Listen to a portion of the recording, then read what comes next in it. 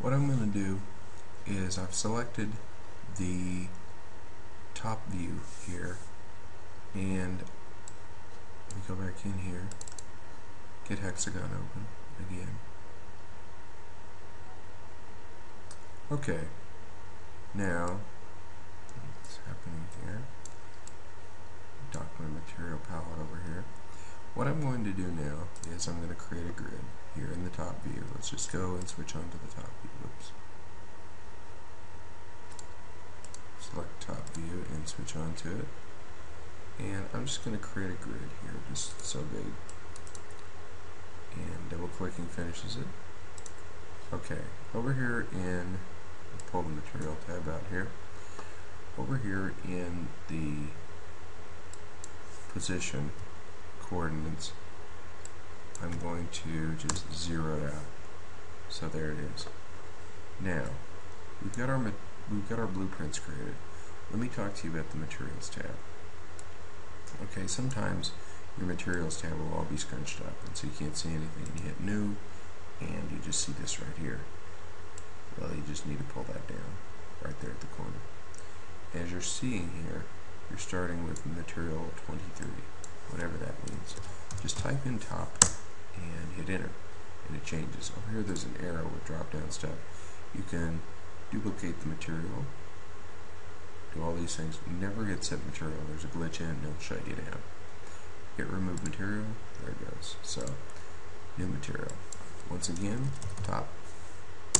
Okay, we're ready to go. I just want to show you how this could work here, but to warn you, don't ever do that.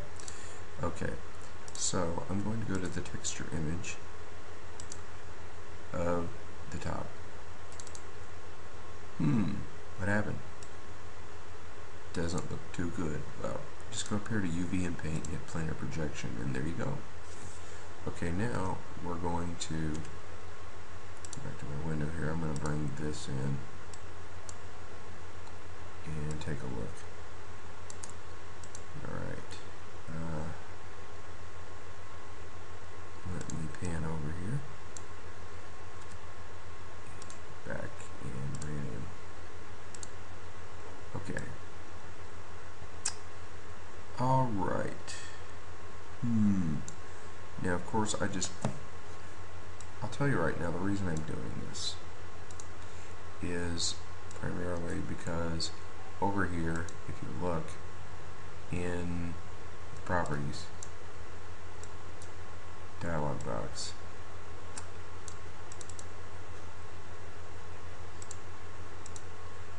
basically this coordinate system is not in pixels as is the drawing, so there's no way for me to look at the size of this and coordinate it with the size of the pixelated JPEG image.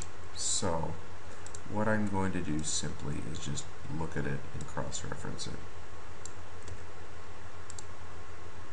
Okay.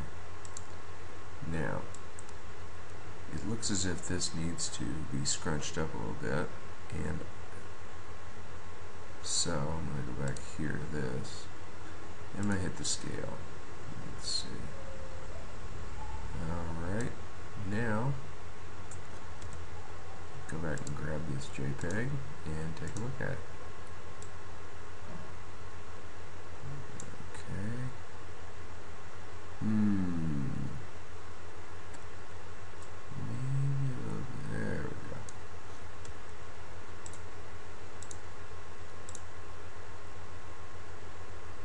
Pretty close. Okay. Now what I'm going to do is go back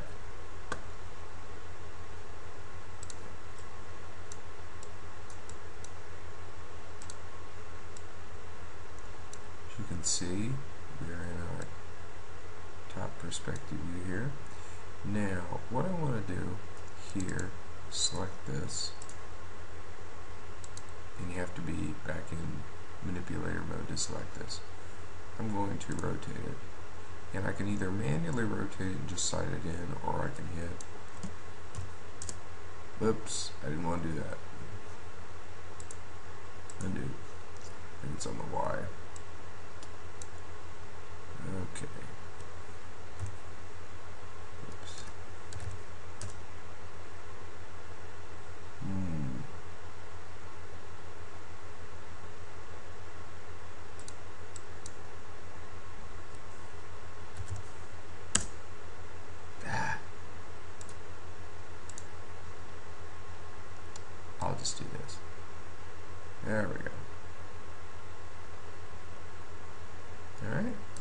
rotate 90, and it did it. Okay, as I said, I'm not really familiar with this coordinate system, as I am some of the others. So, it is what it is. Okay, now, we've got this where we want it right here. If we try to drag this way and bring our blueprint in, we'll get some unwanted results. So we start, just drag it this way and rotate it. Now, what we're going to do, let's see, is we're going to copy this, edit, copy, and paste. Okay, so now we have it. Now, we're looking at, this is the front, this is, let's see, the new front view. Excuse me, yes, that's right. So, we're going to go to manipulator, rotate, and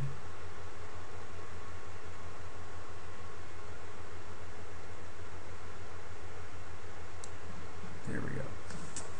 Alright, now we have a side view. This is actually the side view, this is the front view, getting mixed up. Okay.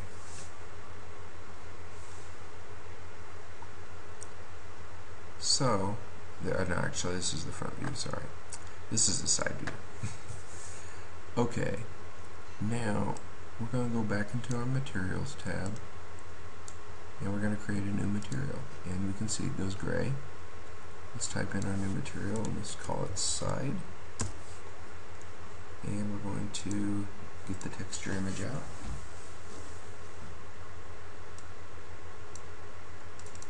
Okay, as you can see, it's kind of on the wrong way, so I'll just flip it up right. There we go. Now, let's go to this window and maximize it, pan a little bit.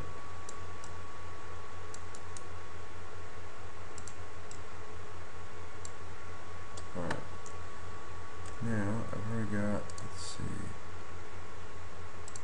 let's open this one up. Of course, this does definitely need adjustment, so we're going to hit the scale manipulator and just scrunch it down a little bit.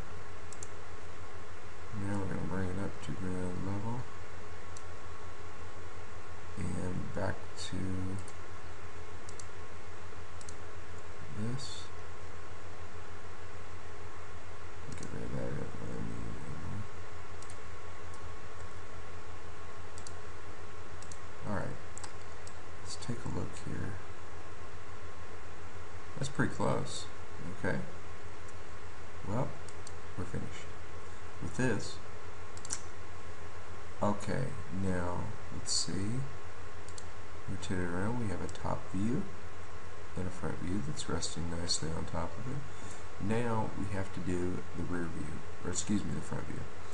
And the front view, of course, will be right here. Kind of messes me up. Orthographic view. But this is the perspective view, top, front, and side. So, let's see. Now we're going to, okay. The easiest way to do this is to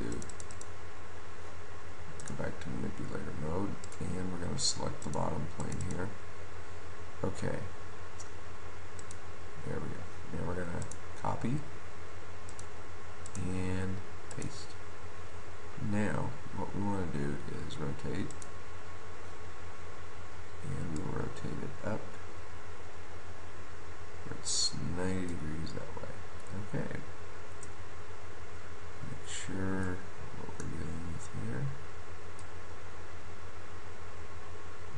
90.165. There we go. 0. Okay. Now it's rotated fine. Okay, now what we want to do before we do anything else, we're not really sure how Hex is going to put this in there with the material, so it's better to be safe than sorry. Let's create a new material and see what it does. New material, and we're going to call this front, and you guessed it, the front image. Okay. Alright, now, very telling. Okay, so we see we've got our front image in there, but it's all on there wrong.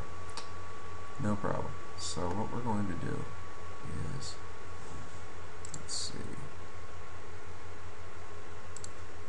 select this, and we're going to zoom out. Now, whoops, back here. And I'm just going to rotate this upright. What did that do? Okay, up, that's right. Okay. Hold on. Validate.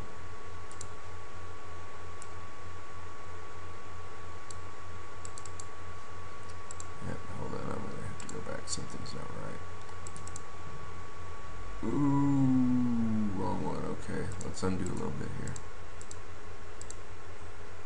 Undo. Okay, now we're back where I need to be. Yeah, that's what happened. I had selected the wrong one, so we're going to select this one, and now we're going to go in and rotate it. Okay, I was wondering why nothing was moving.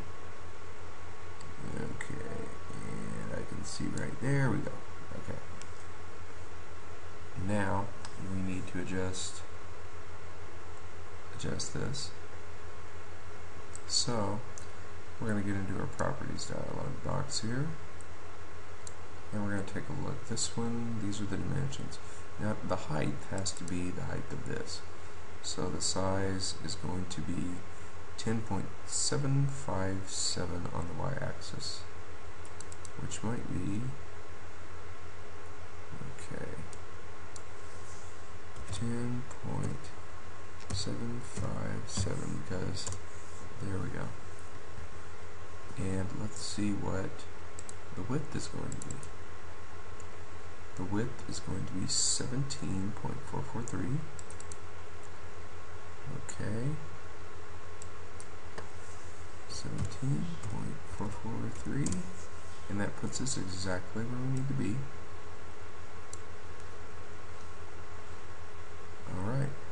Now, I'm going to grab this.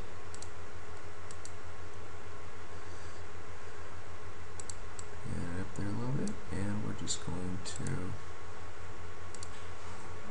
bring this one up where it needs to be. Okay. Okay, basically, let's go back to our views. Now we can move this back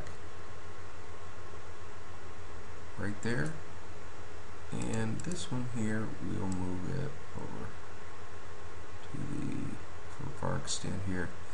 At this point, let's see, you are pretty much ready. Well, we are pretty much ready to start our modeling process. This is what you want. And on this,